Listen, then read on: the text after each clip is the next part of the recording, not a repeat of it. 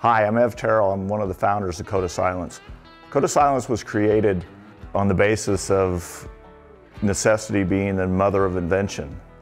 We really just saw the need for better equipment to enable the hunter in the field. We really didn't feel that hunters were getting enough out of their camouflage clothing.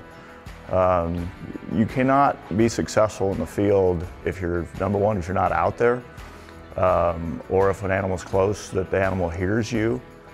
And when I say out there, I mean because you've been driven home because it's too cold. You can't take it.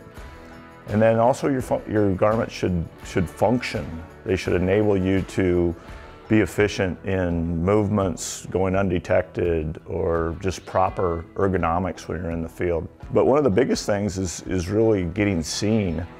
One day I was in a tree, basically sitting backwards in a tree stand, putting a tree stand on the opposite side of the tree that I was planning to shoot around to hide myself. And it's not a new thing. I'd done that a lot in areas I hunt just to keep from being detected. And that's really a huge oxymoron when you're having to hide the very clothing that's supposed to hide you.